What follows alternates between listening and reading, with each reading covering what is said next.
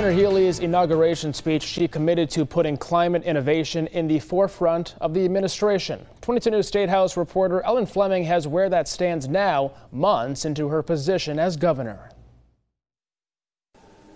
The climate report the governor deemed a top priority has yet to be released, even though the deadline for the report has come and gone. Climate issues were such a big priority at the start of her administration that on day 2, Governor Maura Healey created a first-in-the-nation climate chief position through an executive order. The executive order that was filed says that within 180 days, the climate chief must present the governor with recommendations for modifications and improvements to better align executive department decision-making and action on climate matters. Now that 180 days has come and gone and no climate plan has been released to the public. The deadline was July 5th. Melissa Hoffer, who Healey appointed climate chief, delivered the report to Healey on the 7th. And on July 10th, a spokesperson for the governor said the plan would be ready to be made public in the coming weeks.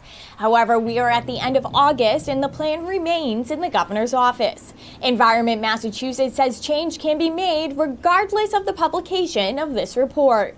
You know, the Healey administration's leadership on climate change is real. And just the fact that their plan hasn't come out, within a couple of weeks of the deadline, is not of grave concern because there are so many avenues to make change happen right now. Environment Massachusetts also said they would rather see a plan that is thoroughly thought through and comprehensive than a plan that was rushed to be on time.